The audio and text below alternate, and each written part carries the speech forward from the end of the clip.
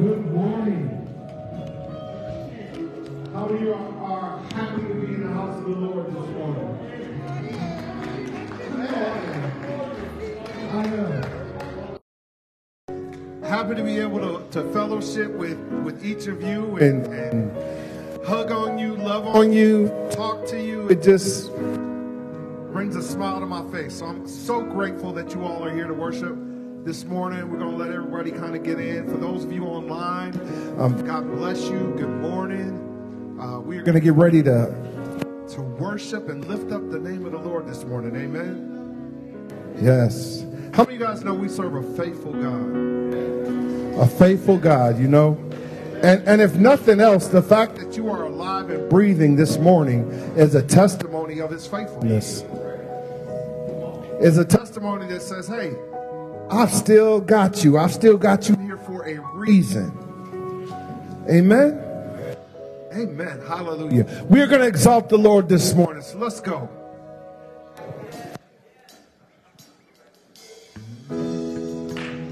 Yes, yes. I was about to say, I want to invite you guys to clap your hands, to dance, to do whatever it is you need to do to connect this morning with God our Father. Amen.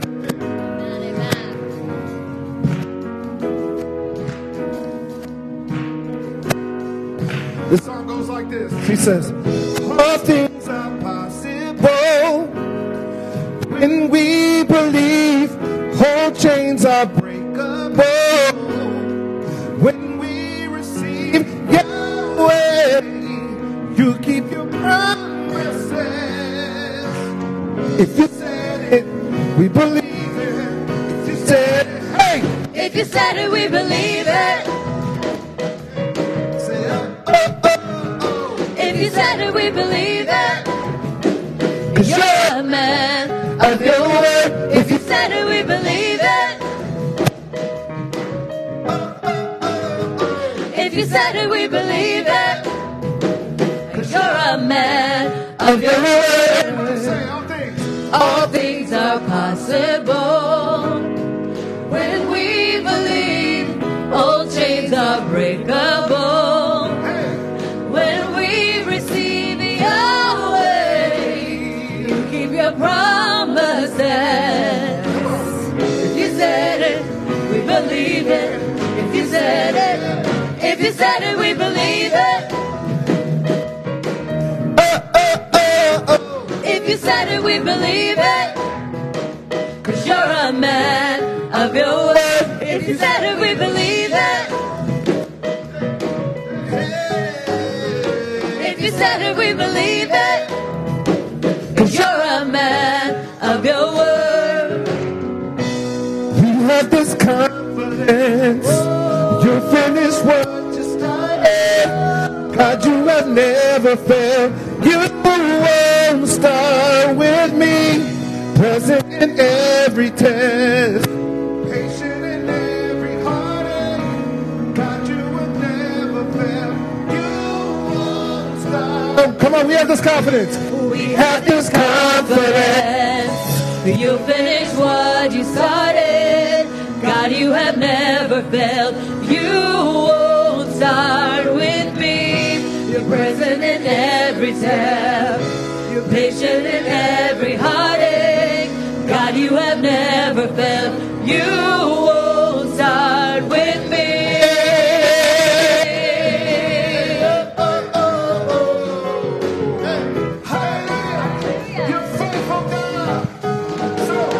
If you said it, we believe it. If you said it, we believe it. 'Cause you're a man of your word. If you said it, we believe it. If you said it, we believe it. 'Cause you're a man of your word. We have this confidence. You finished what you started. God, you have never failed. You won't start with me. You're present in every step. You're patient in every heartache. God, you have never failed. You won't start with me.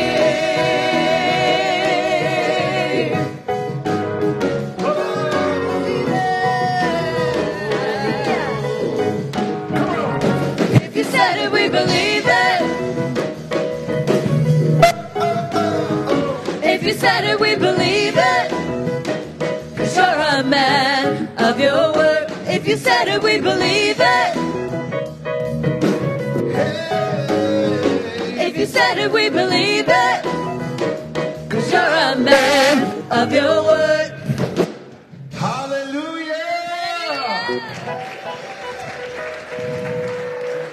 I love the part that says we have this confidence you'll finish what you started. The best part of that part for me, though, is when he says, you've never failed and you won't start with me. Like, I'm not the one that you're just going to start saying, oh, forget about it. He is going to be God. Irrespective of the person, he is going to be God, and so we can trust that.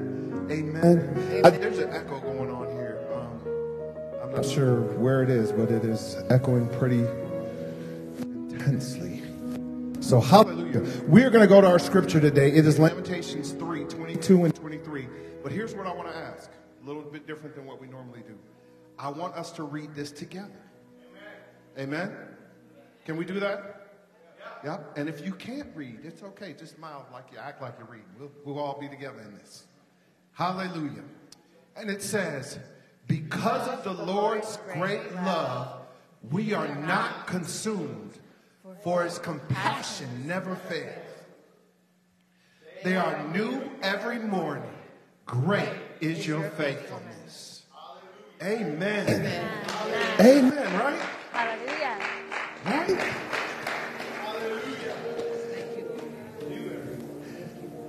Have you ever been in a situation where you're like, is this going to work out? Is this going to work out? And the moment gets so big, you're like, And then when you kind of zoom back a little bit and you just are reminded of, man, I remember when this was happening and this worked out. And then I remember when I was going through this and it worked out. And when we trust God and are reminded of his faithfulness, we can trust that he will continue to show up for us. And sometimes it means just kind of zooming out. We get too close to the problem. Last week we did a thing with the youth group where it was talking about when you're in a situation, and we zoomed in on Google Earth, right? Do you remember a time you were offended? Where were you at? And we zoomed into that place, right? And then we just started zooming out, and then you couldn't even see that place anymore. We got up there to the whole earth view, and it's like, wow, there's so much. It's so much bigger.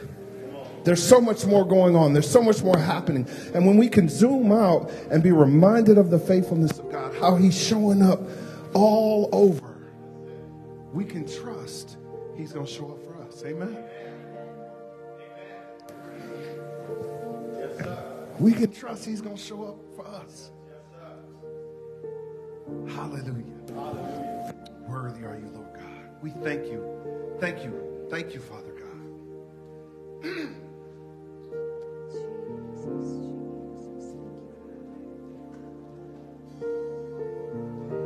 So walking around these walls, I thought by now they'd fall, but you have never failed me yet.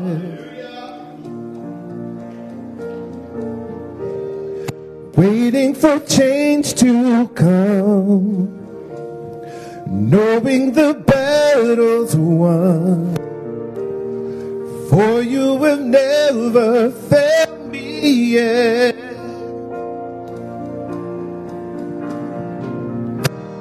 Your promise still stands, great is your faithfulness, faithfulness. I'm still in your hands. This is my confidence. You never failed me yet.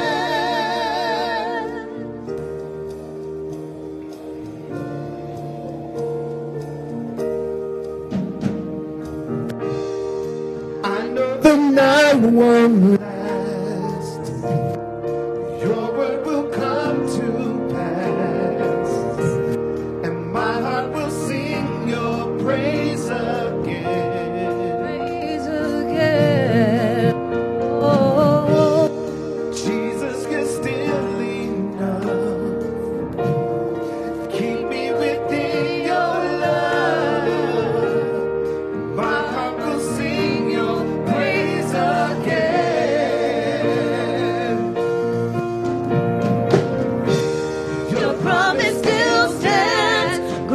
is your faithfulness, faithfulness. I'm still in your hands. This is my confidence. You've never failed. Your promise still stands. Great is your faithfulness, faithfulness. I'm still in your hands. This is my confidence.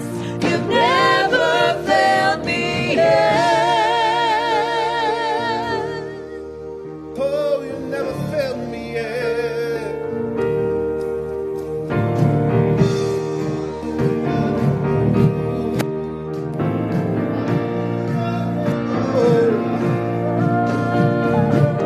Thank you, Lord, for your faithfulness.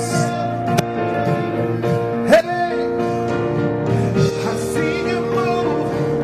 You move the mountains, and I believe I'll see you do it again. You made a way when there was no way, and I believe I'll see you do it again. I've seen you move. You move the mountains, and I believe I'll see you do it again. You made a way when there was no way, and I believe I'll see you do it again. I've seen you move. You move the mountains, and I believe I'll see you do it again. You made a way when there was no way, and I believe I'll see you do it again. I see you do it again. I see you again. I see you do it again. Your promise still stands. Great is your faithfulness, your faithfulness.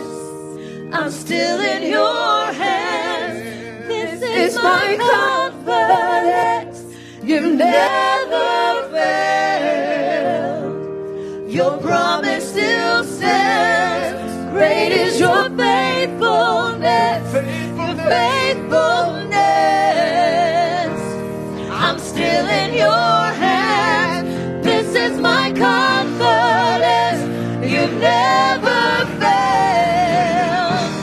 Your promise still stands. Great is your faithfulness, faithfulness. I'm still in your hands. This is my confidence. You've never failed. I've seen you move. You move the mountains, and I believe I'll see you do it again. You made a way when there was no way, and I believe I'll see you do it again. I've seen you move. You move the mountains, and I believe I'll see you do it again. You made a way when there was no way, and I believe I'll see you do it again. I'll see you do it again. I'll see you do it again. I'll see you do it again. Your promise still stands. Great is your faithfulness, faithfulness. I'm still in your hands. This is my confidence. You've never failed. Your promise still stands. Great is your faithfulness, your faithfulness. I'm still in your hands. This is my confidence. You've never failed me. One more time.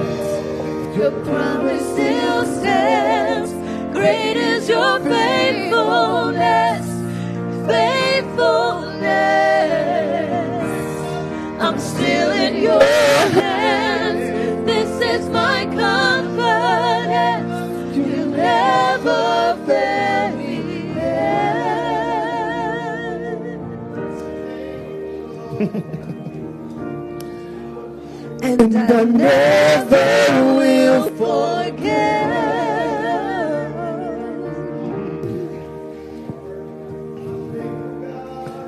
'Cause you never failed me yet.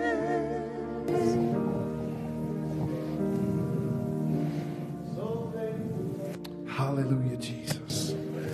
Thank you for your faithfulness, God. Thank you for your faithfulness, Lord God. Your faithfulness in redemption. Your faithfulness in healing.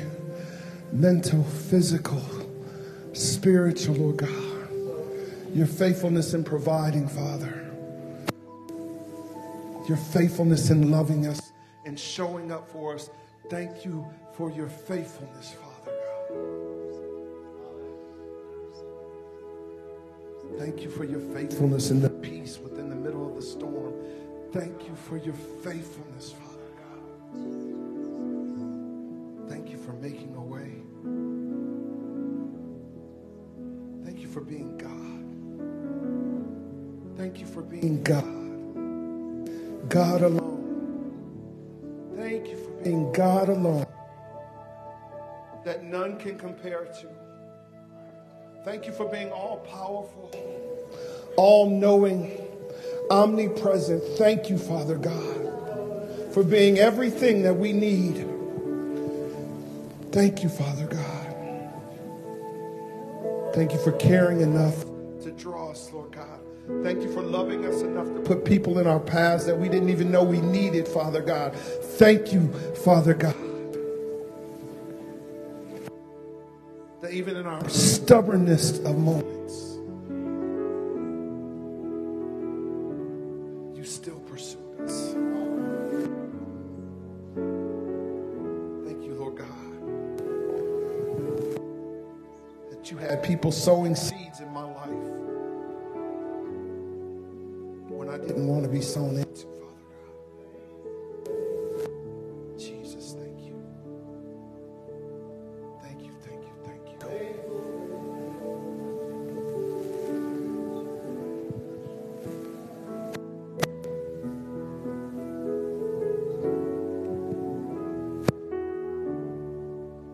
You are so holy, God.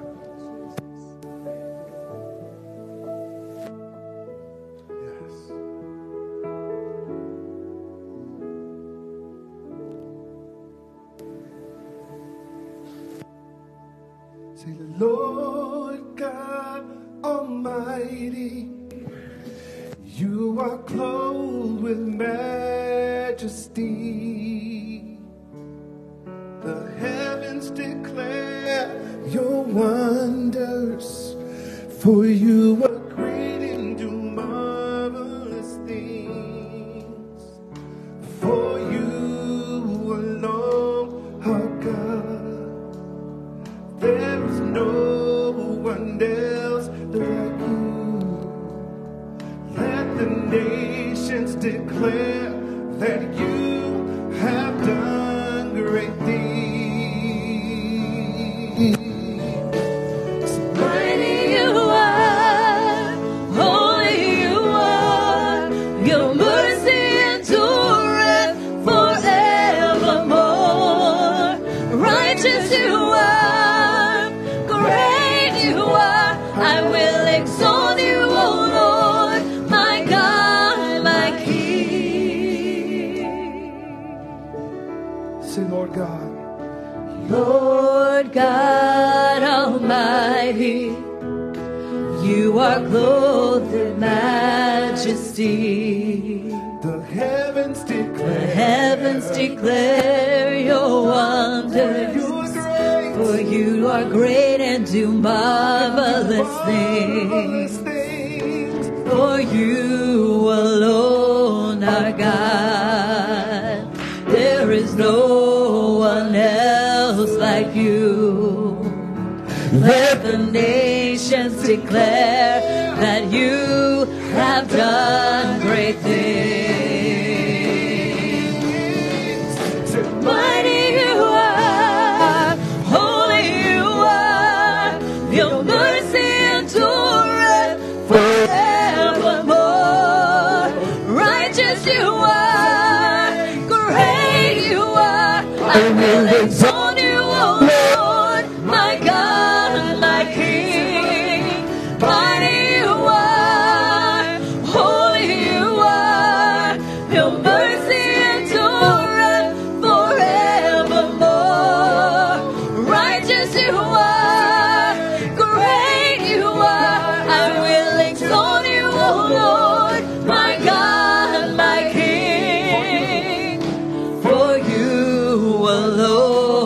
our God.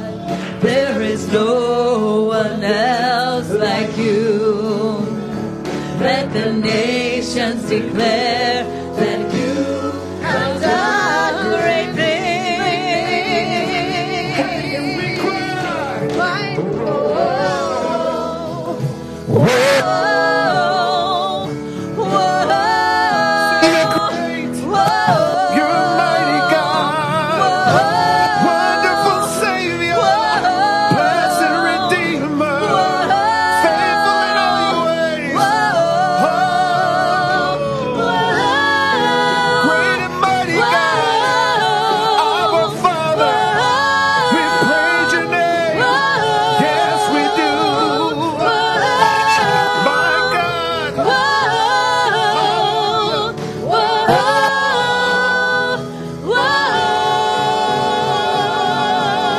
Say mighty. Mighty you are. Holy you are. Your mercy endureth forevermore. Righteous you are. Great you are. I will exalt you, O Lord, my God and my King. Say mighty. Mighty you are. Hey. Holy you are. Your mercy endureth forevermore. Yes, Lord. Righteous you are. Great you are. I will exalt you, O Lord, My God, my King. Let me hear your church say, mighty you are. Come on. Holy you are. Your mercy endureth forevermore. Righteous you are. Great you are. I will exalt you, O Lord. One more time. My God, my King. Come on, say, mighty you are. Holy you are. Your mercy endureth forevermore. Righteous you are. Great you are. I will exalt you, O Lord. My God, my King. For you alone are God. There is no one else like you. Hallelujah. There's no one else like you, Lord. There's no one else like you, Lord. There's no one else like you, Lord God. We thank you. Hallelujah. We just bless you today, oh God, as we come before you this morning. As we come before you in prayer this morning, there may be some here that there's some things in your life that could be overwhelming right now, and you just need prayer. You need to really experience how great God is, how his mercies endure, how his mercies are new every morning, how great his faithfulness is. I know that through my life, I have been through some things. And I know that as believers, we go through, and sometimes we just need support. We just need someone to say, hey, you can make it through. We need someone to bear that burden with us. And so this morning, actually, we're going to do something like totally different, not totally different, but different than we do often. But I want you to pray for the person that is next to you. I want you to pray for the person that's next to you. And if you're not next to someone, I need you to get next to someone. And I know that it's not all the time that we want to share with someone that we don't know what our burden is. But if you feel at liberty to do that, I want you to do it. But I want us to pray for one another in a way that you want to reach the heart of God for someone. The Holy Spirit can really speak to us and tell us what is going on in someone's life. And if you feel that God is putting something in your heart, I want you to pray it, because you don't know if that's what that person needs. And if you're off, it's okay. But you might be on. Okay? So I want us all to pray for someone. There are some people that you don't like to pray, or you may not even think that, why should I pray? But I don't want anybody sitting alone. I want you to go to someone. If there is someone sitting alone, take the initiative, go to them and pray for them. Amen? That's what we're supposed to be, a praying church. Hallelujah. Hallelujah. Hallelujah. Children, you know how to pray too.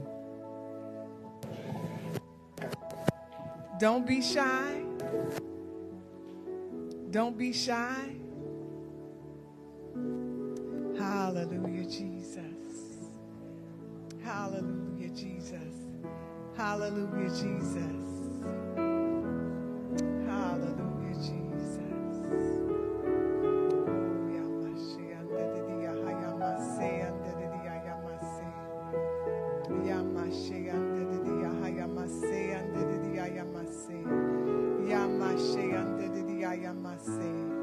Yeshe ande didi ya hayamase, yamashe ande didi ya yamase, yama ande didi ya yamase, yamashe ande didi ya yamase, yamashe ande didi ya yamase, ande didi ya yamase.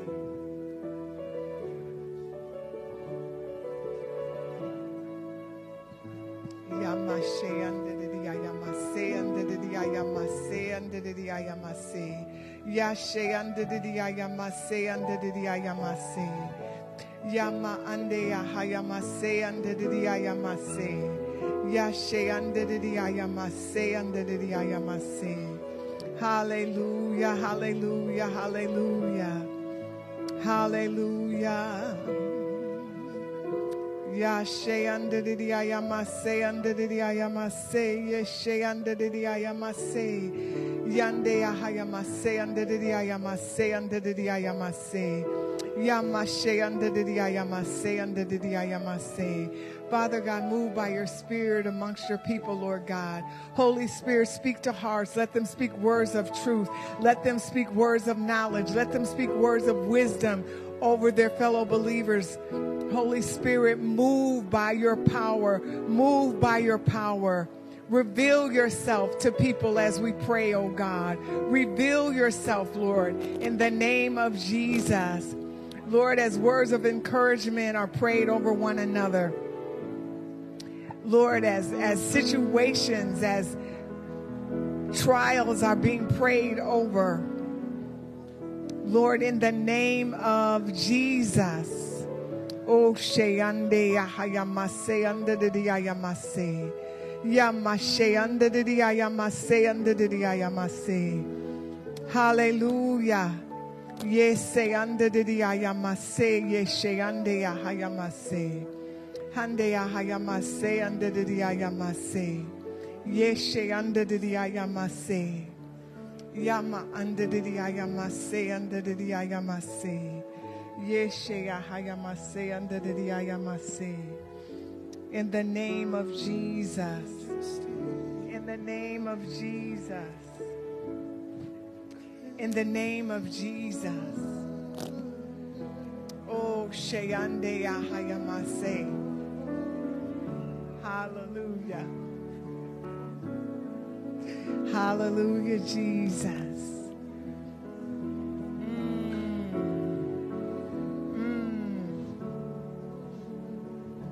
Hallelujah, Jesus. Hallelujah, Jesus. Hallelujah, Jesus. Hallelujah. Yande Ahayamase. Lord, we thank you. We thank you, Lord God, that we are able to pray for one another. We thank you, Lord God, that we are able to lift up one another's burdens. We thank you, Lord God, that you speak to us through other Christians, through other believers, Lord. We thank you, Father. We thank you, Lord, that you are Lord of all. Lord, I thank you that we are a praying church. I thank you, Lord, that we don't mind interceding and praying for one another and bearing one another's burdens, oh God. I thank you, Lord. I thank you, Lord.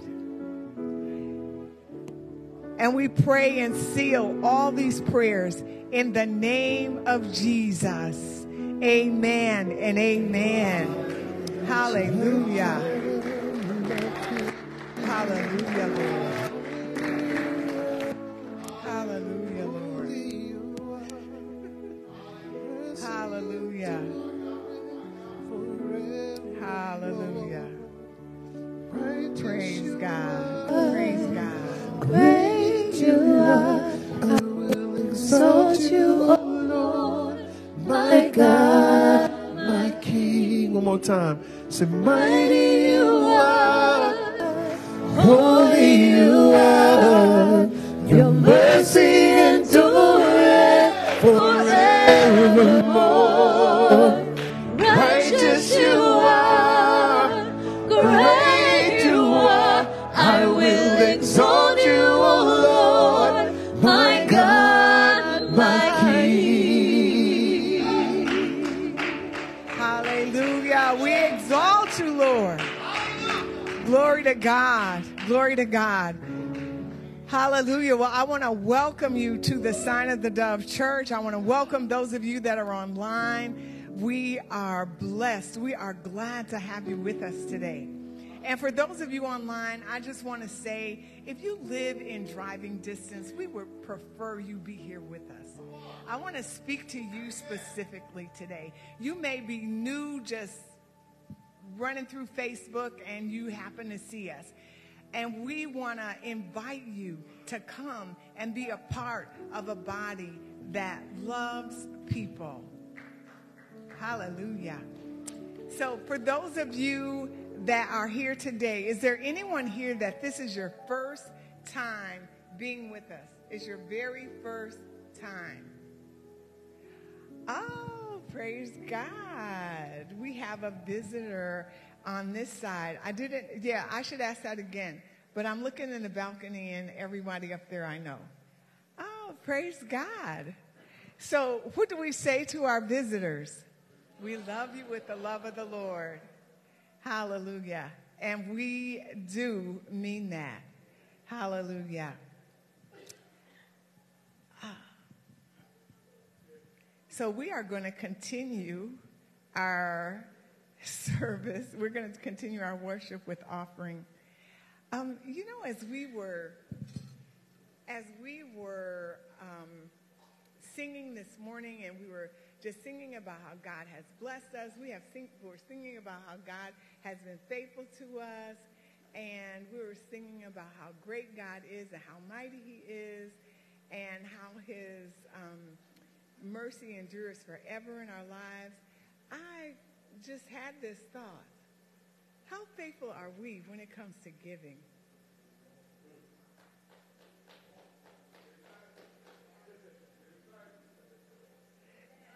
The problem is you can't get excited if you're not doing it. If you're not faithful in your giving, you can't get excited. But how many of us are excited about giving God actually a dime off of every dollar that you earn? How many of us are excited about that?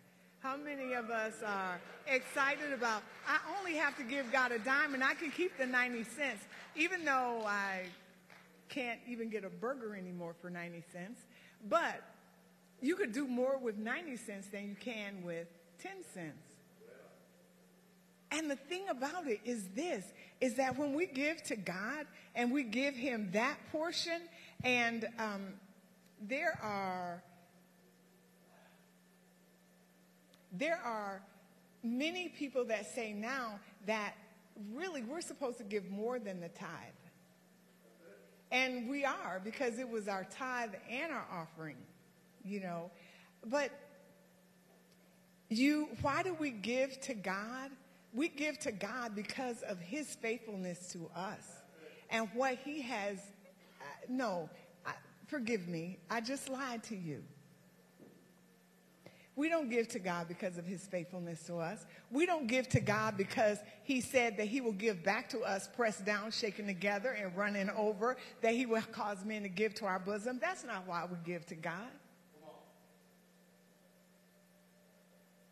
And if that is why you do it, may God change your attitude, because you're really only giving to get.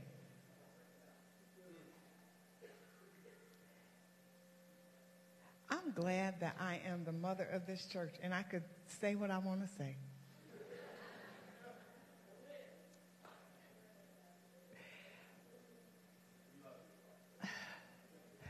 Thank you. Thank you.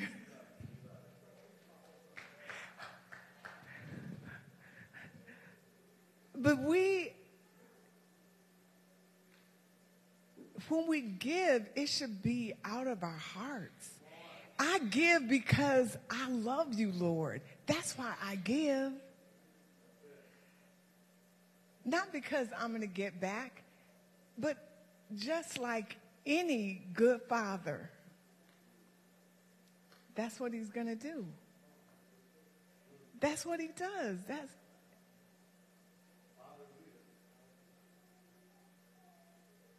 I just want to give this one short testimony thing, and it isn't even really my testimony.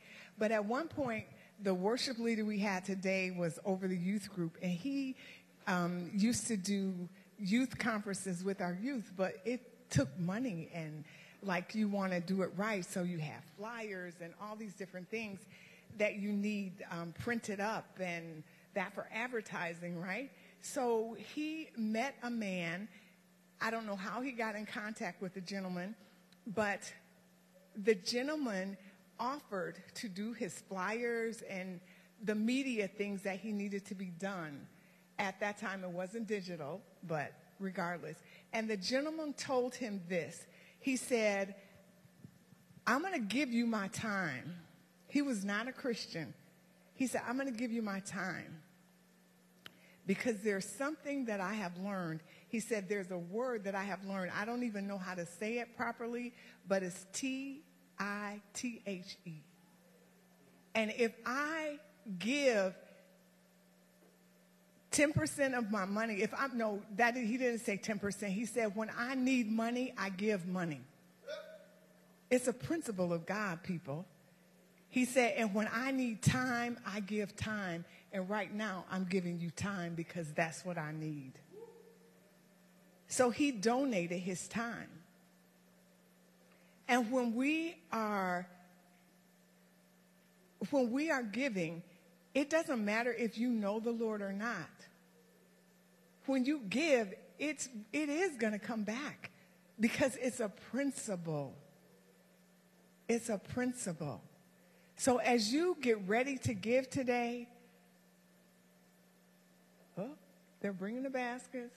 Slowly but surely. As you give today, give out of faithfulness. Give out of your love. So it may be more than a dime for every dollar that you earned. It may be 25 cents for every dollar that you earn. Because when you are giving, you really are giving to God and making sure that the house of God is taken care of. Hallelujah. Hallelujah. So can we stand? There are several ways that you can give.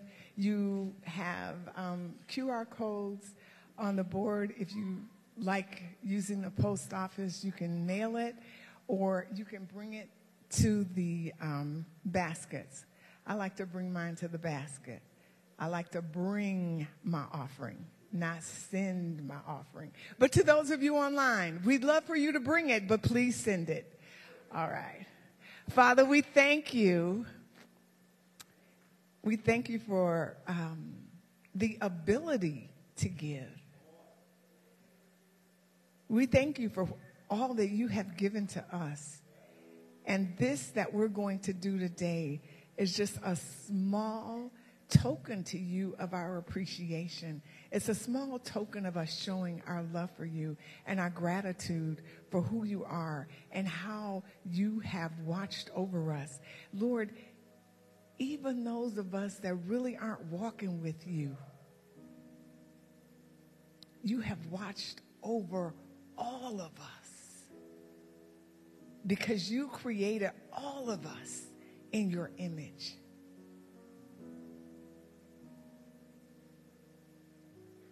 So, Father, I ask you to bless what is being brought. I ask you, Lord, to give back to those that are giving more than they could even have expected. And let their eyes be open to see, Lord, that you are moving in their lives in more than just financial ways, but in every aspect of their life as they come and bring to you, and some even sacrificially. In the name of Jesus, amen and amen. Oh, you may come, the children up to 11 may go downstairs, but you can come and bring your offering first. Good job, Mama. Okay.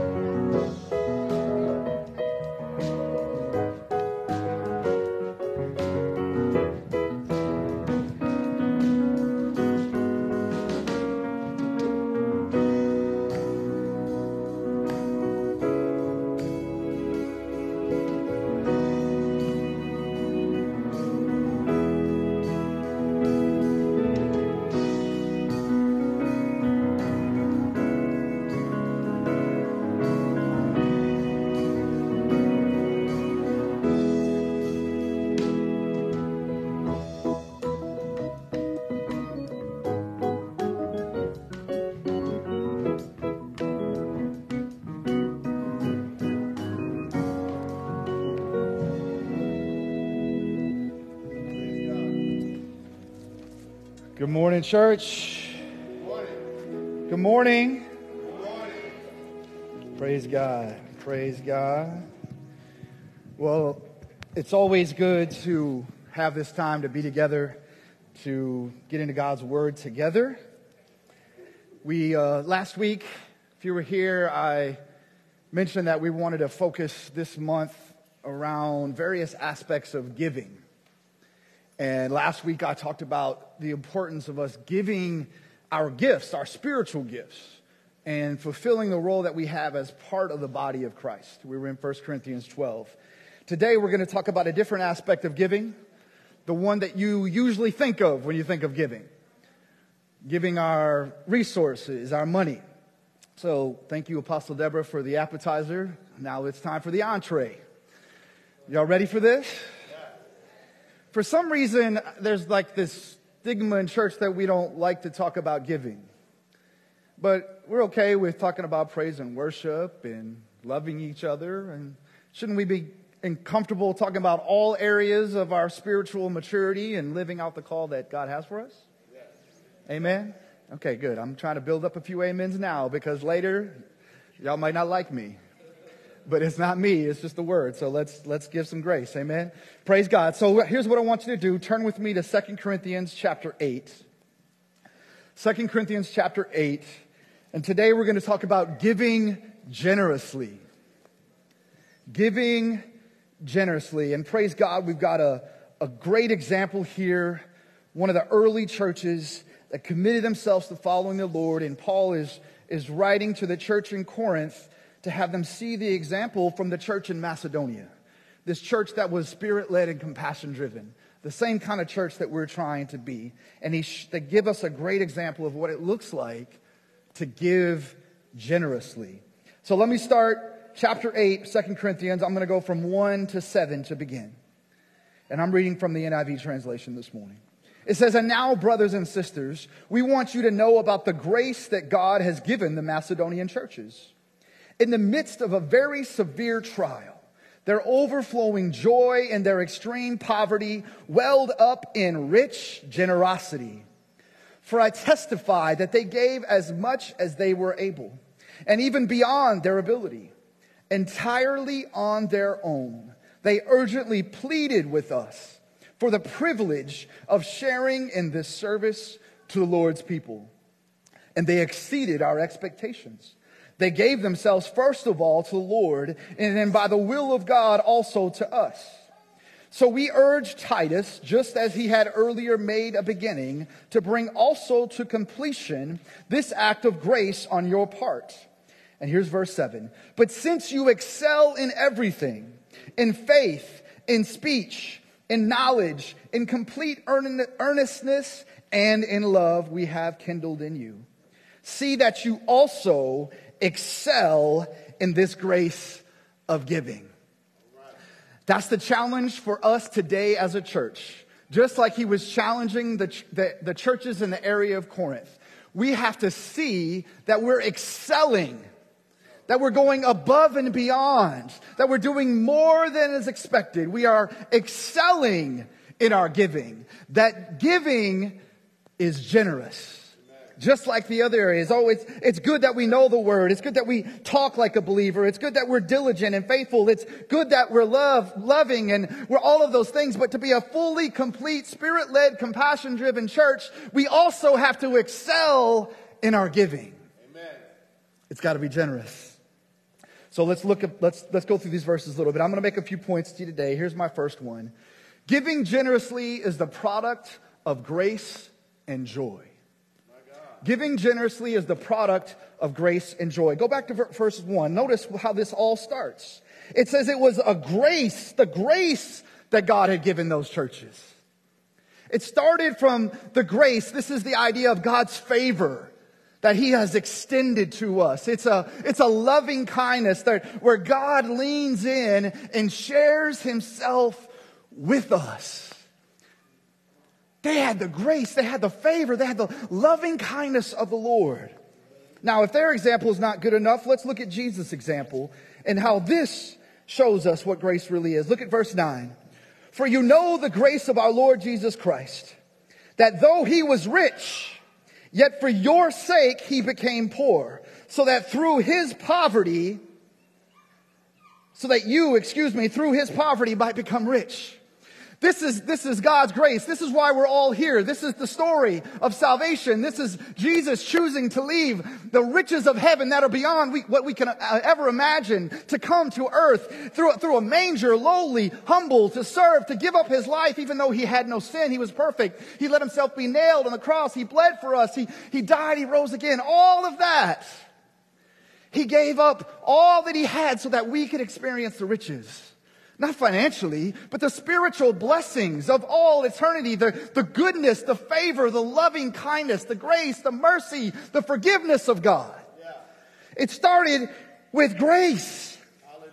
So all of this begins with grace. Yeah. So if you don't have God's grace, if you don't understand what God's grace is, if you haven't experienced it, then you won't be generous. You won't have a reason to give.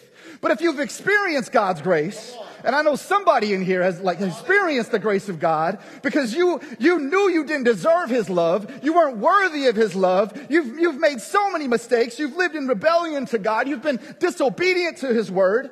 At least I have. So many times, and God extended his grace over and over again. Hallelujah. So then we add in the second element, joy. Not just joy, but overwhelming joy. See, verse 2 says that even in the midst of this, they had an overflowing joy. The joy is a response to having received the grace and the favor.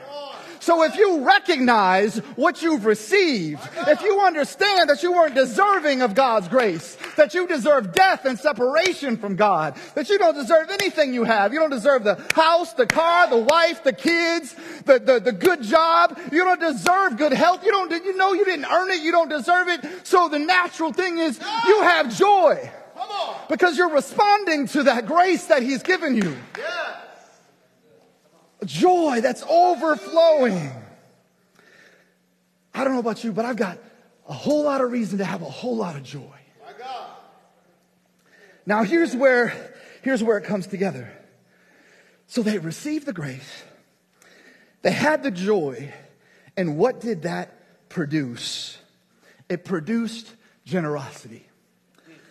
Now, I'm going to take you guys back to class. Some of y'all may have never had chemistry class, but we're going to keep it really simple, okay? I think it's the next slide.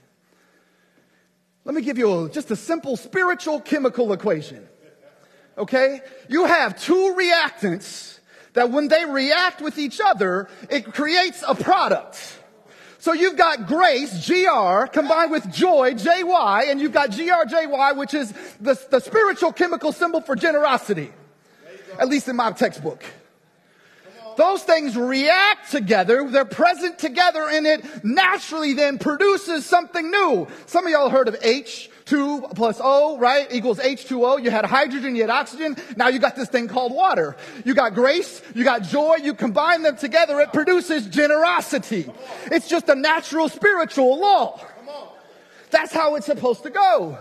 You combine those things together, and I don't want to get too much into the science, but they have to have a balanced equation. So it's got to either be positive or negative, and the neutrons, well, this is positive because it has a positive impact on all those around you. And all of those elements are made up of atoms, not the ATOM, but the second atom, ADAM, who's balanced both sides. And so it's infused by Jesus. And so now you've got this perfectly balanced equation. Come on, Pastor. But we like to sometimes get it off balance. We think that it's not enough. Go to the next slide. So we want to sometimes add in other things. See, we think that we've got to have grace and joy, and I've got to be happy, and then I can be generous. But he said that this church, they were in the midst of severe, very severe trial. Most of us haven't been in a very severe trial. You've been in a little bit of a severe trial, but it said in spite of that, they didn't have to be happy to be able to be generous. It also said they were living in extreme poverty, so they had no money. They didn't need the catalyst of money to come into the equation to produce generosity. So the grace and the joy stood on their own, whether you have money or not, whether you're happy or not, whether you're in the midst of a trial or it's good, whether you're in a storm or you're in the calm of the green fields. It doesn't matter because all it takes is the combination of the grace and the joy that responds to that, and it produces generosity. Yes, sir. That's what it is. Now, this is not just a small equation that comes out and sprinkles itself a little bit. No, this is something significant because it creates an abundance. An abundant grace. An abundant grace isn't even a big enough word to describe the grace we've got from Jesus, but an abundant grace with an abundant, overflowing joy produces an abundant or rich generosity. It doesn't happen in small measure. That's what he's saying here. So when he's telling them in verse 7 to excel, that word means to abound, to overflow, to be like, it's super abounding. It's like a tidal wave of generosity because you have so much grace and so much joy mixed together that it goes over and above. It goes beyond. Look at what it says about this church as this example for us. It says that they gave as much as they were able, even beyond their ability. Beyond their ability. So they made a great sacrifice. They found some way, even in extreme poverty and significant trial, to go above and beyond. To go overboard, to overflow. Verse 5 says that they exceeded our expectations. We knew their situation. We didn't expect them to be so generous. But let's look at why. My second point. Next slide, please. Giving generously is a heart issue. Apostle Deborah already told us that, so you got it down already. It's a heart issue. This is where it starts, what's going on within us. Where are we at in our heart? Where are we at with our relationship, our connection with the Lord? Go to chapter 9 and look at verse 7. Each of you should give what you have decided in your heart to give. Not reluctantly or under compulsion, for God loves a cheerful giver.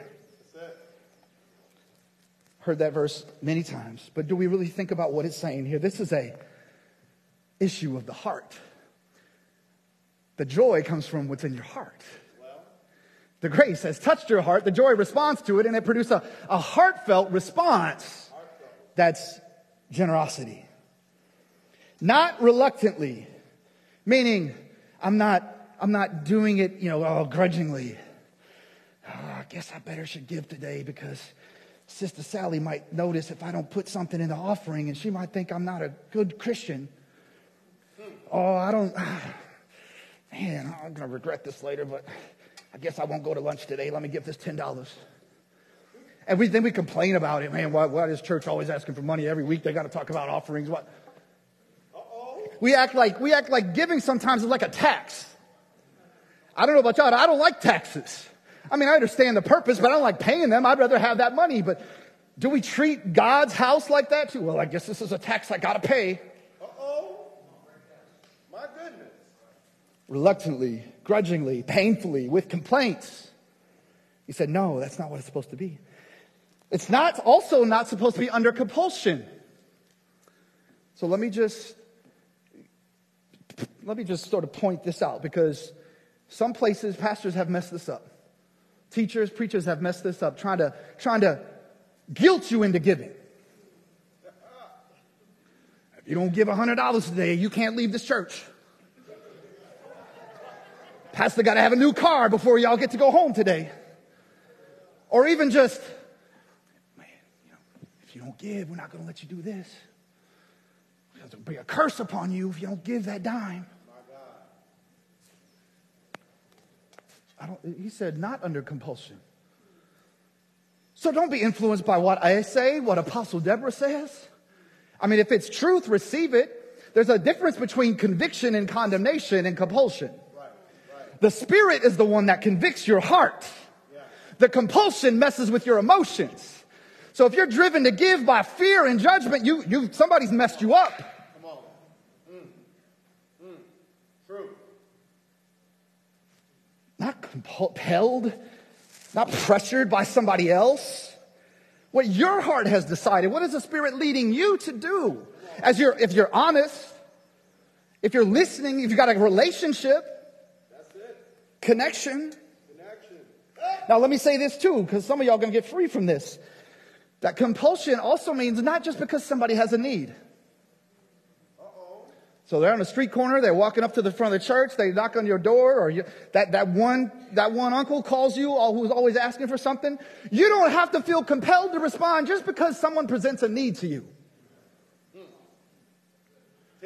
Because then you're still giving out of guilt or, well, if I don't do it. Now, if God gives you a conviction and lays it on your heart, give. But just because there's a need. Some people have a need every day, and if you keep giving to them, they're gonna like you a lot, but their need isn't gonna change because you're not helping them.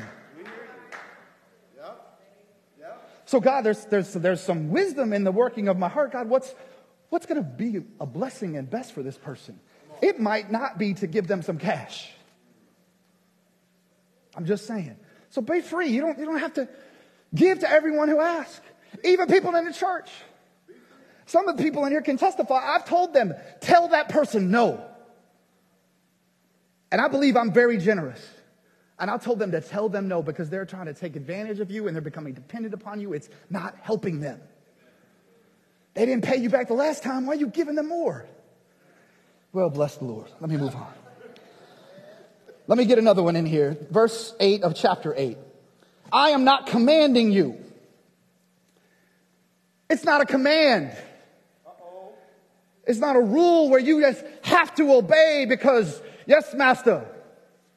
It's not a command. He says, I'm not commanding you. But what is he trying to do? I'm trying to test the sincerity of your love by comparing it with the earnestness of others. I'm using them as an example, not so that you see the rule and you just line up like a robot and do it, but I want to know what's in your heart. Is it out of love? Are you giving to somebody else's need because of your love for God and your love for them? Not because you're trying to be a rule follower. Look, it would be easier if God just gave us these rules especially for those of us who are like rule followers. Okay, I'm kind of that way, right? God, give me a checklist and hopefully I'll follow it. At least I know. Well, it's not always that easy. It's not just a yes or no, but God, you want my heart. Oh, you don't want me to be a robot and just respond like the text. You want me to have a heart and a relationship with you and a connection with you so that my generosity flows from my love. Some of us, that's harder. I'd rather just check a box. I'd rather just do the law rather than live under grace. Because it's more complicated. You got to get inside my heart instead of me just putting down what's easy and checking a box. How many of you know, some of us know this, we were kids, some of us still act like this, and we have kids. You know you can obey and still not do it out of love. You can obey and do what you're told and have a nasty attitude. And not really want to do it, but you just didn't want the whooping. God's not trying to get you to give to others so you don't get a whooping. But we act like that. I'm just saying, I've been in church a long time. I've seen it. I've done it. Galatians 5:13, it's not on the board, but let me just read it real quick. It says this, you, my brothers and sisters, were called to be free. But do not use your freedom to indulge the flesh. Rather, serve one another humbly in love. Yeah. We're free. God saved us by grace. He's given us freedom. He wants us to walk in this world. And this life of the Spirit is a life of being free. But he's saying don't use that selfishly. Use it to share with one another. Let's keep going in chapter 8, 10 through 12. And here is my judgment about what is best for you in this matter. Last year, you were the first not only to give, but also to have the desire to do so. So now finish the work so that your eager willingness to do it may be matched by your completion of it according to your means. For if the willingness is there, the gift is acceptable according to what one has, not according to what one does not have. Did you see what he's saying here? First, he's saying there's two parts of this. You got to have the willingness. You got to have the attitude, the heart to do it. And then you got to do some action.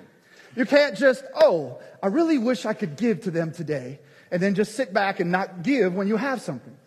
So there's some action. But he's saying the attitude and the action are what is important, not the amount. It's based on what you have. You don't have $1,000. You can't give $1,000. But what is your attitude? What is your willingness? What is your desire to give? That word willingness is really what do you have a passion about? Where are you eager? You're ready. You just come in here.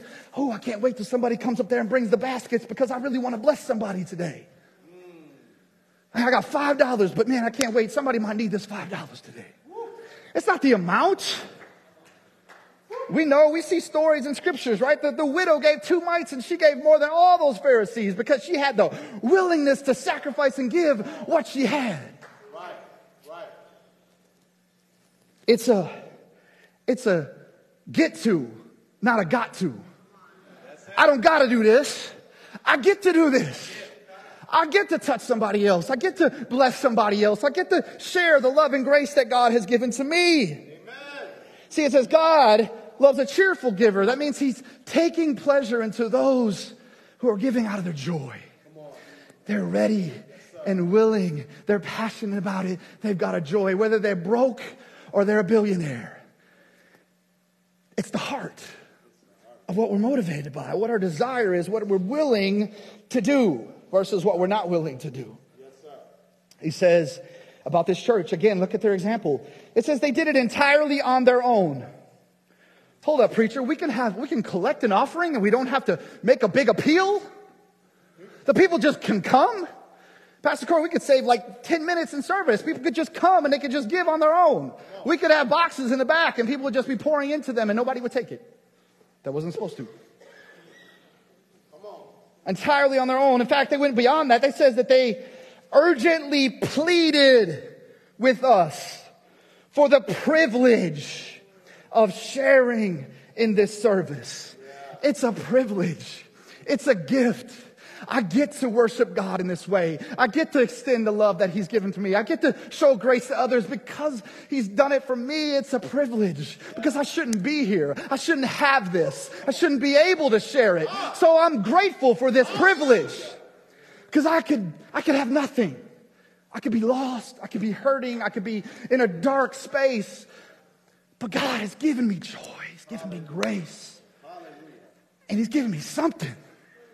So you can't stop a person who's full of grace and joy from giving. Yes, yes. Bless the Lord. Hallelujah. Why? How could they do this? I think the key is verse 5. And for it says they exceeded our expectation. It says they gave themselves first of all to the Lord. First of all, they gave themselves to the Lord. It all starts there. It begins out of your devotion, your surrender, your commitment, your gratitude, your connection, your love for the Lord is where it all starts. Otherwise, you're manipulating something else. But if you've got that, if it's beginning, if you're connected, if you're spirit-led, if you're praying, if you're seeking Him, if you're in love with Him, even if you're struggling, even if you feel like you stumbled last night, but if you come and say, God, I love you, this is about you first, then you're positioned to be generous. It says they first of all were devoted to the Lord, and then by the will of God, also to us. Oh, so when I connect with God, I understand His will. And His will is to also care for one another. It's like there's maybe 2 commandments. You heard of them? Love God and love your neighbor as yourself. God knows we ain't that smart. He kept it simple. If you love God, then His will is that you also love some others. And you could go study about the neighbors. It wasn't the people that you lived next to or that you liked. That's a different sermon for a different day. But that's the call. That's the will of God. Oh. Generosity is the will of God, Pastor Corey. Amen. So wouldn't I want to exceed in doing the will of God? Praise Him. Let me give you another point.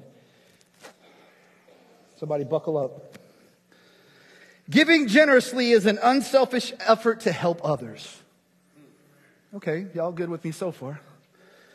Unselfish effort to help others. And I should have added, potentially at your own expense. Okay. Let me go to 13 through 15. And I'm going to ask you, I'm going to just say this now. When you're reading this, when you're asking the Holy Spirit to help you understand this, take off your American glasses. Take off your capitalism, your socialism, your whatever your political ideologies are, Republican or Democrat, and put on the kingdom glasses. That's different. That's calling us to be not the same, but the other. In the world, heaven meeting earth, living out the kingdom of God. Yes, sir. So let's read that with kingdom glasses.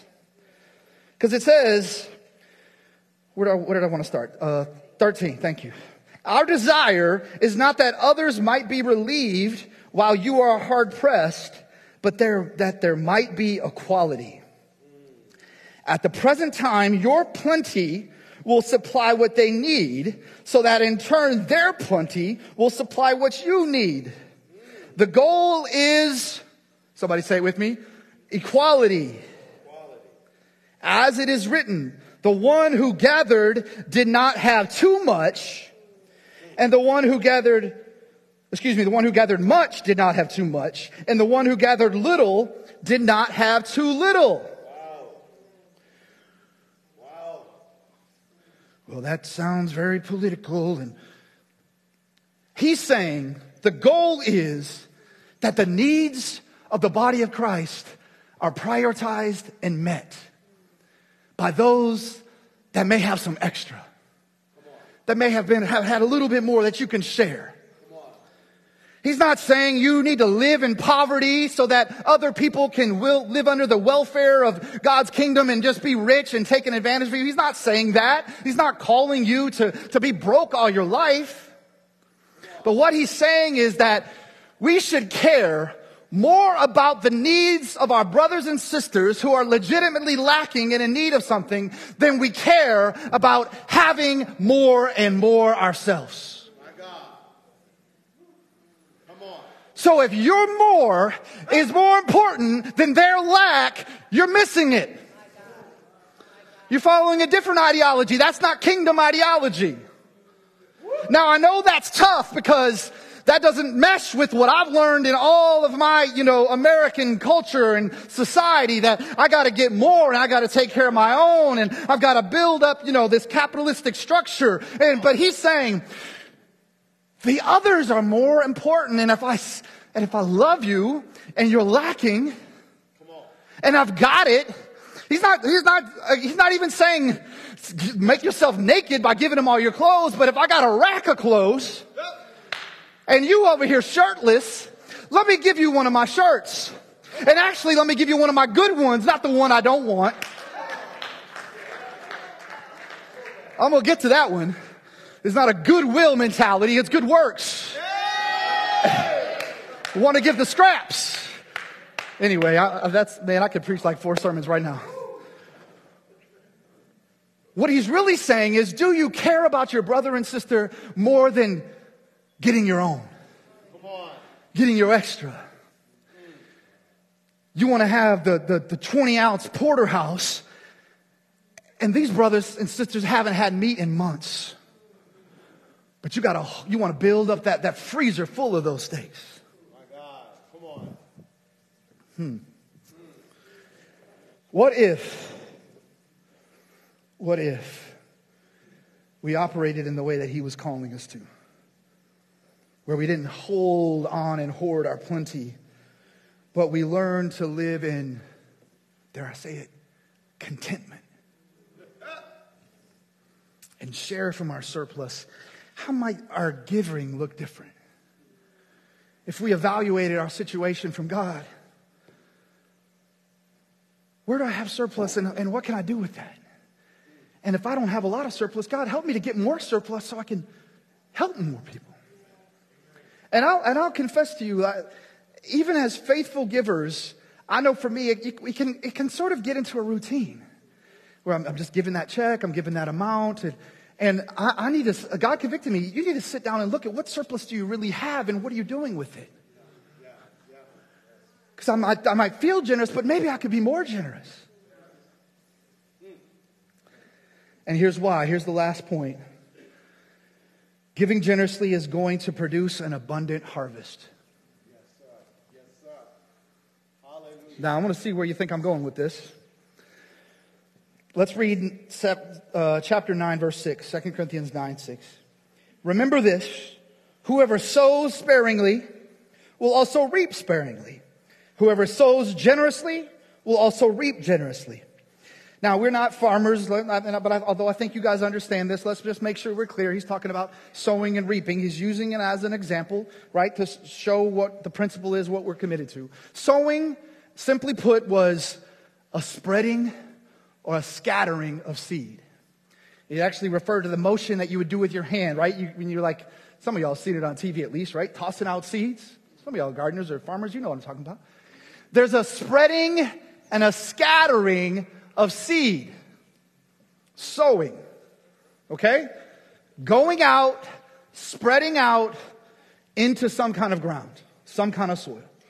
Sowing. And then, so if you do that sparingly, you're kind of stingy with maybe one seed. Right? Come over here. Well, I got a couple dozen. Here's another one.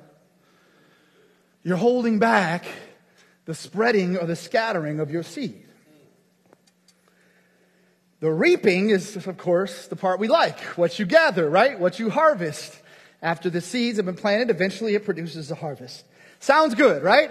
Everybody wants an abundant harvest. Everybody wants an abundant blessing. Well, what is he saying? What kind of harvest is he talking about? Because this verse, this passage often gets misrepresented. Go with me, and don't trust me. Let's just read the word together, okay?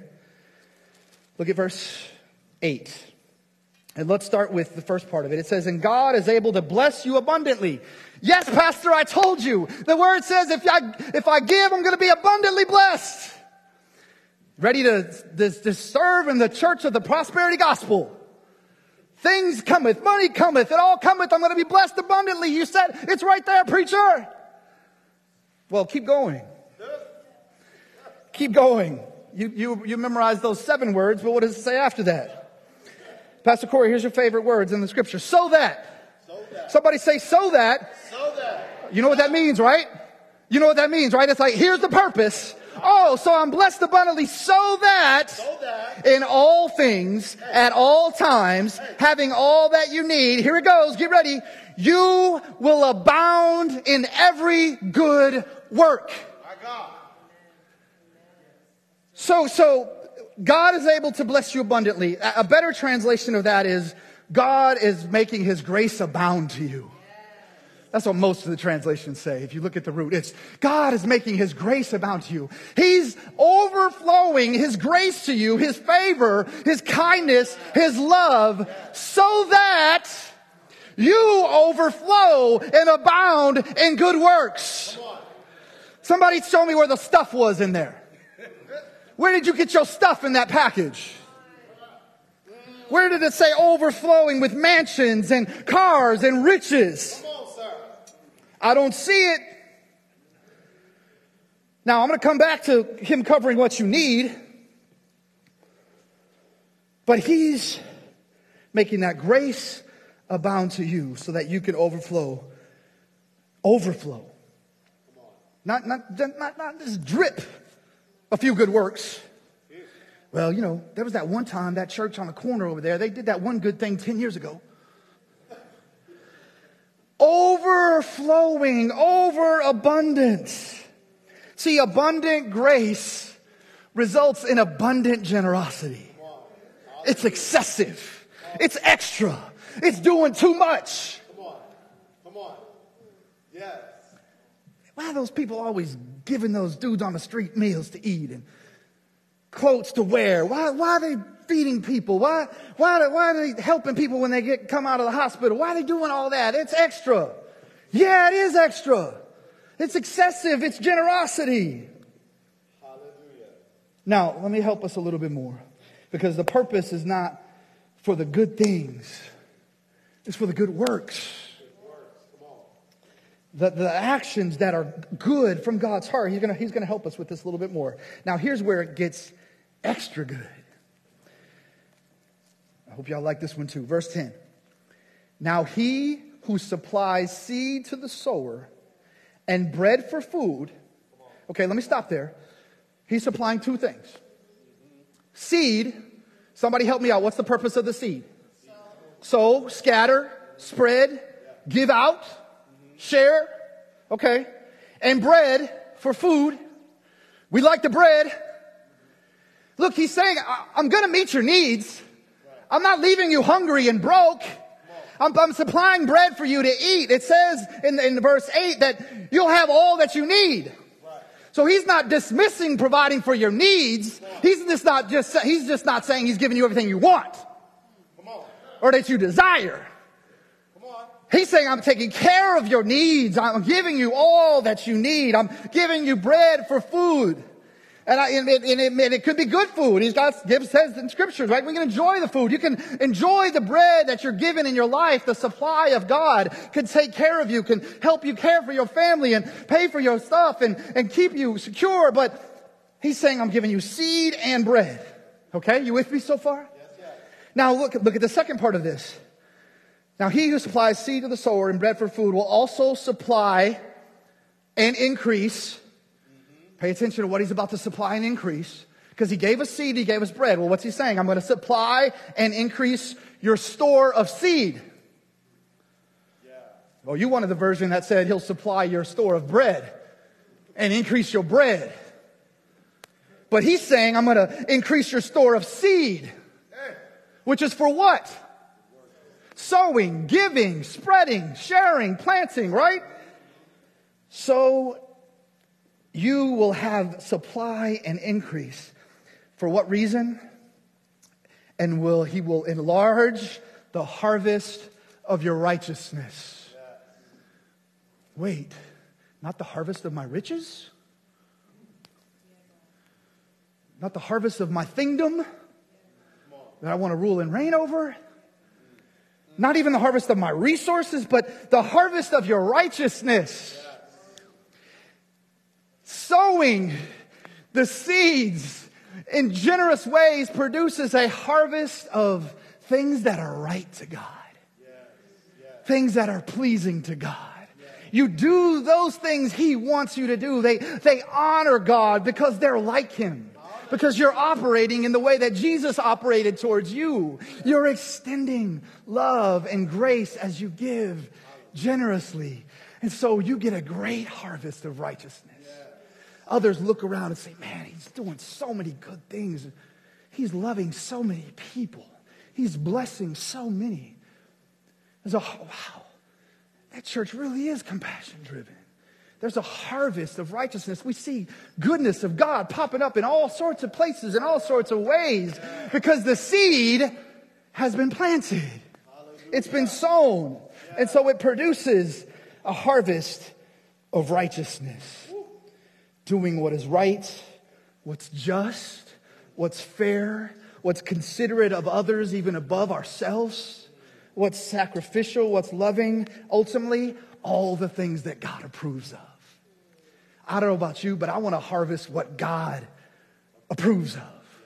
I want to have a crop that's holy and righteous and has a sweet aroma to His nostril and tastes good in His mouth. But it comes from sowing the seed, not just eating the bread. See, let me help us because y'all need a visual. Because this is our bread. And we're not farmers anymore, so we don't carry around seed in our pockets. We think we just carry around bread.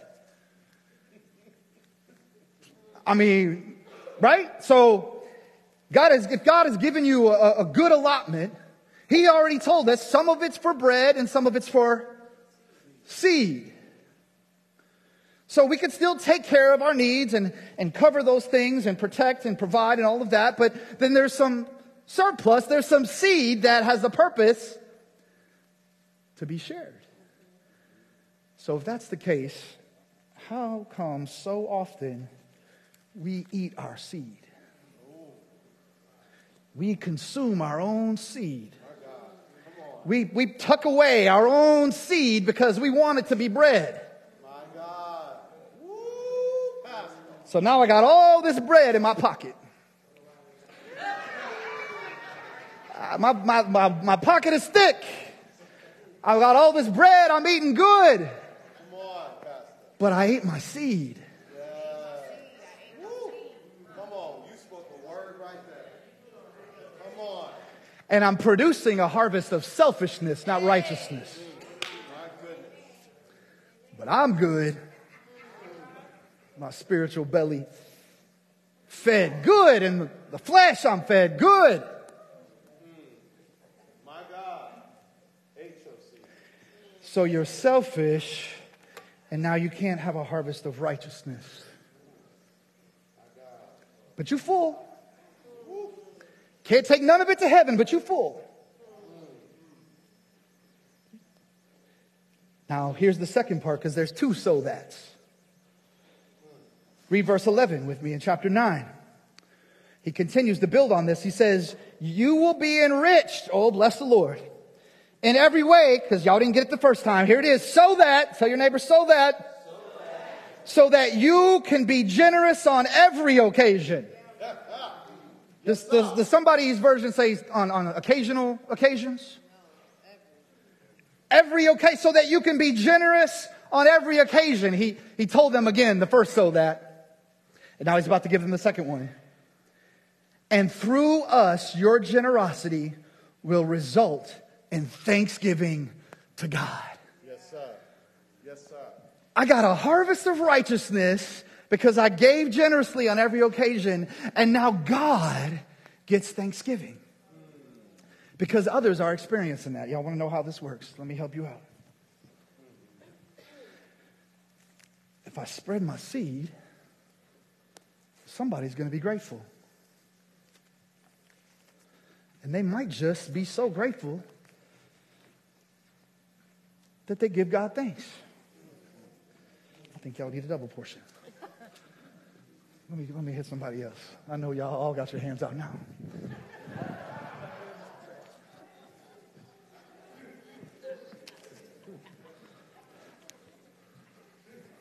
Help the young people. Bless them, Lord.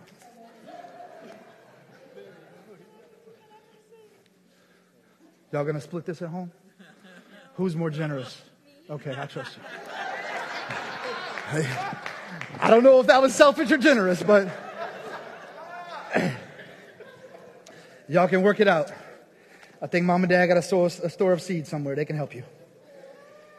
Hey, so were y'all grateful? I thought somebody would actually stand up or shout or something. I mean, I know it wasn't passing out hundreds, but I was going to start with dollars. I gave y'all 20s. Somebody got a 10, I think. So you bless others, and then they say, "Oh, thank you, Lord." They see your grace was acted out, and you had joy, and you became generous. Now they've got a reason to say, "Wow, that God is good. Look at his love in this crazy preacher. Look at this blessing that I received that I didn't expect to come today. I came to give, but he allowed me to receive. Bless the Lord. Maybe I had a need. Now I can go get some lunch, or I don't know what you needed, but God pours out his blessing." Look at 14 and 15 of 9. It says, "And then in their prayers for you, their hearts will go out to you because of the surpassing..." Actually, let me go back. I'm sorry. I wanted to read 12 and 13. Did I read that yet? Thank you for helping me, wife. Okay. 12, let me start in 12. "This service that you perform is not only supplying the needs of the Lord's people, which is a great thing just by itself, but it's also overflowing in many expressions of thanks to God. Because of the service by which you have proved yourselves, others will praise God for the obedience that accompanies your confession of the gospel of Christ." Your generosity is a confession of the gospel. Does your giving speak to the gospel? Does it confess to others that I got the good news, so let me share the good works? My God. Hallelujah. You don't need to confess it verbally, but some of y'all would just, "Well, I believe that because I just received." You didn't want me to say I love you. You wanted me to give you a $20 bill. It was a confession of grace and generosity. That's good. And for your generosity and sharing with them and with everyone else. And then check this out, how it kind of all goes full circle as we wrap this up. "And in their prayers for you, their hearts will go out to you because of the surpassing grace God has given you. Thanks be to God for his indescribable gift." He started chapter 8 with grace. He ends chapter 9 with God's grace. The circle of grace. We receive it from the Lord. It stirs up the joy within us that leads to a rich generosity, that leads to others' needs being met, and has a practical sow that turns into a harvest of righteousness that God is pleased with.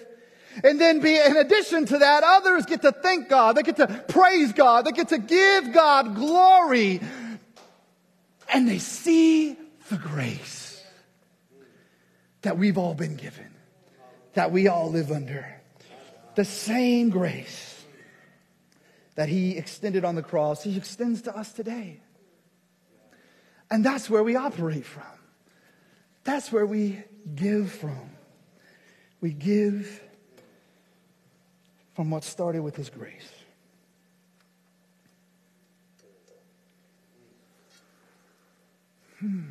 Praise God.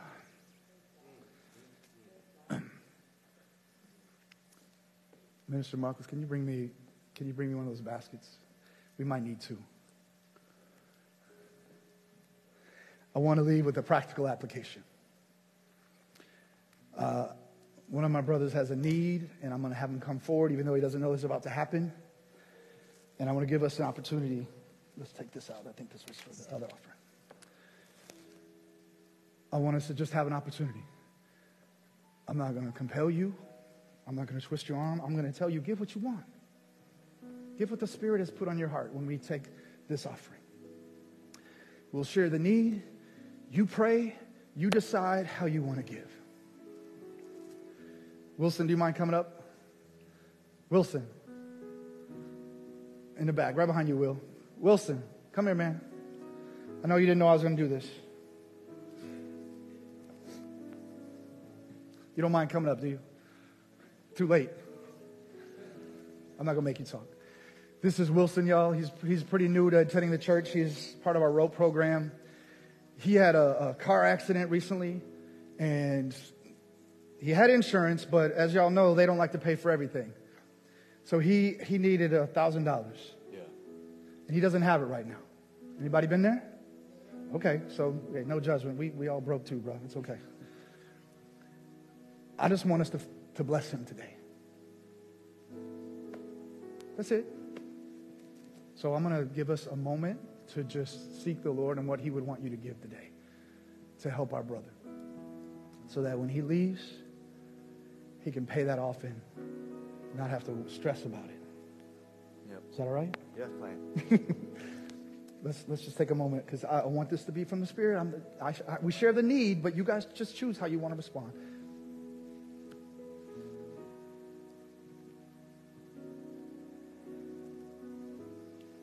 Show us, Lord, what you want us to give. And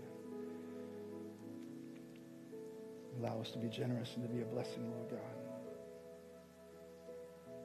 Speak to us, Lord, through your Spirit. So whenever you're ready, you can come up, and if you have, you mind holding this? I want you to receive this, brother. God loves you. He's got you. Thank you. Yeah.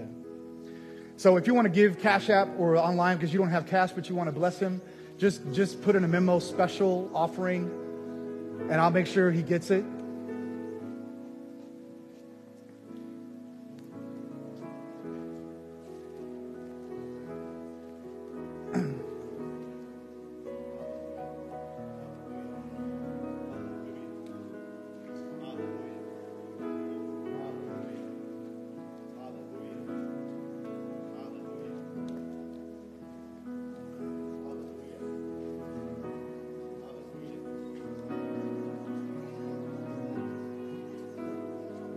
If you want to write a check, write it to Silent Dove, and we'll make sure he gets it.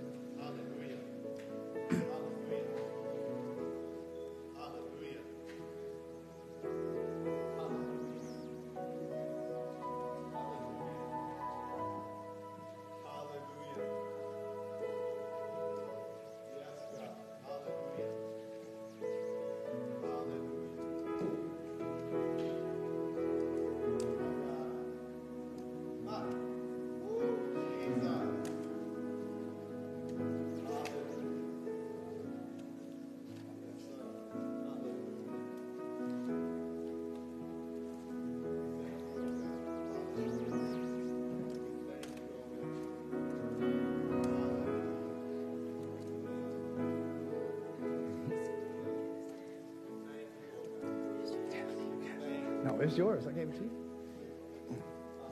Well, I don't want those 20s back. So keep them or give them. Whatever you, Lord, leads you.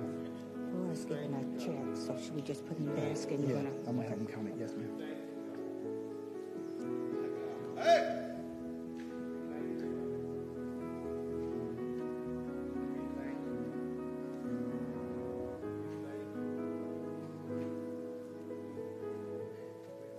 Anyone else? Thank you, baby.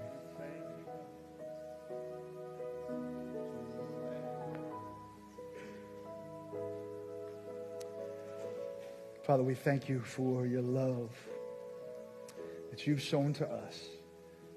God, and today I hope that we've experienced that it is a privilege to be able to share what we have and to show love and to confess the gospel of the good news. So God, I thank you for my brother Wilson today. God, I pray that this would be more than he needs and that you would help him to have enough. God, you can just reassure him of your love and the call and the purpose that you have on his life, Lord, and this would just be a blessing to his heart as it is to his physical body. Thank you for the generous givers that are here today. God, we want to produce a harvest of righteousness where others can look at our lives and say, by the grace of God, look how giving they are. Look how generous they are. Look at their joy that they share with one another. Look how they care for one another. Strengthen us to do that today and each day going forward, I pray. In the mighty name of Jesus. Amen. Amen. My God. Take it to this young man in the suit. Let's put it in the office because I want to put it together and count up the checks and make sure we get it all to him appropriately. And there may have been someone Cash App and PayPal. Praise the Lord. Can we give God praise? Hallelujah. Whew. I'm just standing up here holding back my tears. Praise the Lord. Hey, amen. Hey! That's all I got. Yes, Lord. Woo! Thank you, Jesus. Somewhere it says there's more blessed to give than to receive. They ain't lying. They ain't lying. Praise the Lord. Hallelujah. Praise God. My God. Hey, we just want to be God's people. So if you're challenged today, it's okay. If you're convicted today, it's okay. There's grace for that too. But we want to live out and we want to excel in all of what he's called us to. Amen. Amen. Next Sunday, we're going to spend the Sunday thanking God. I know the roots of Thanksgiving ain't really what it is for us and what we celebrate, but we're celebrating thanking God for all he's done for us. So we're going to have a special service next week. We're going to have some time of testimonies. If anyone wants to be baptized, we're going to do a baptism. So sign up in the back, because right now we don't have names, but we don't want to miss anyone, because there's no greater Thanksgiving than confessing your faith before the Lord. We'll have communion. It'll be a beautiful day together. We're also, if you remember, we're asking you to invite people to come, and we want to bless them when they leave with a Thanksgiving basket. Just showing our generosity. God's blessed us. We want to give something back to you. So we had hoped that by today you would be able to tell us, hey, I've got, like 2 families coming. So if you know that already, please tell Laura in the back before you leave so we can get an idea of how many we need. But don't let that hold you back. Even if you got to invite them last minute, God's going to provide. Because so many of you have already signed up to donate a basket. It's not too late, right, Laura? We can still take more. If you want to donate a basket, or if you know you can't shop and you just want to say, here's X number of dollars, let somebody go shop and fill up a basket for me, we'll take it, because we want to just give away as much as we can.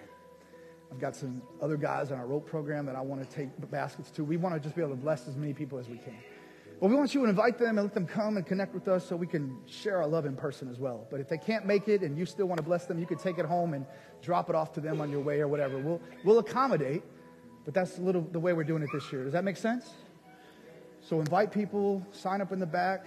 We also need some helpers to come early next Sunday at 8 o'clock for the first, before service, so we can get everything together in the Dove Room and have it all orderly so that we're prepared to distribute the baskets after service. So you can sign up back there. If you have any questions, Laura, our usher, is in the back, and hopefully she knows the answer. If she doesn't, I'm sure she'll find it out. So everybody clear on that? Are we excited? Are we excited? Amen. Anything else? You want to talk about a lot? Or anything else you want to talk about? We'll talk about the A Lot Stand Show. A Lot Stand Show is happening this Saturday. Please get your tickets. Amen. It's going to be amazing. the program we have put together, there's about 17 dance numbers in this show. It's the most we've ever had.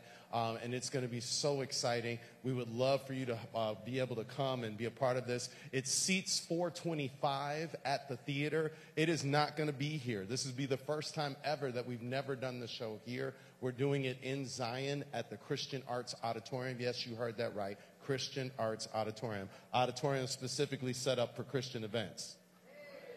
Praise the Lord.